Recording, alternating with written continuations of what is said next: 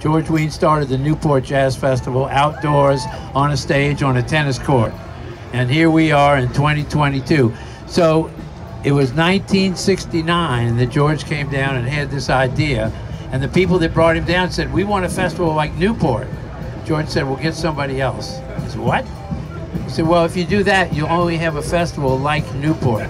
But New Orleans has something no one else in the world can claim, and that's the birthright to jazz. So he wanted a festival like this. He wanted a festival with all the culture and all the music that's in New Orleans, the gospel, the blues, the Mardi Gras Indians, jazz, everything. And that's what he put together. He was out here in an empty field in 1972 and told a reporter, this will be a festival the whole world will come to. Now, how George knew that in 1972, I don't know.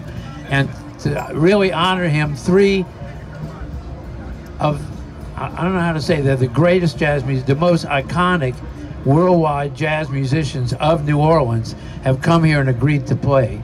That's Roger Lewis on the baritone,